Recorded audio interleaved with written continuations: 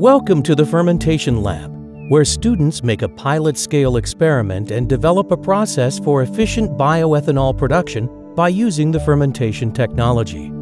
Students arrive on an ethanol production plant and learn about the importance of fermentation, which is the process where microorganisms work to convert feedstock into ethanol. Students begin by preparing a yeast inoculum using the aseptic technique.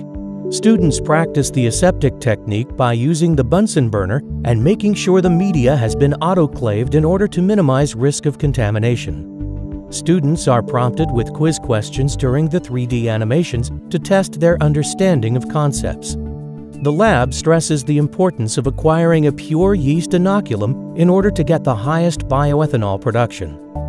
After acquiring a pure inoculum, students perform the first fermentation.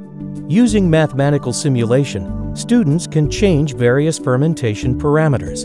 This includes temperature, pH, stirring power, and selection between air and nitrogen. A graph will be plotted based on the selected parameters. Furthermore, a spreadsheet containing time, biomass, glucose, ethanol, oxygen, and carbon dioxide amounts reflecting the specific parameters is shown. Students must then analyze the output data and create a plot that shows the optimum temperature and pH for producing bioethanol. Besides the core lab, Labster provides a full theory section, which provides the student with relevant background information when needed.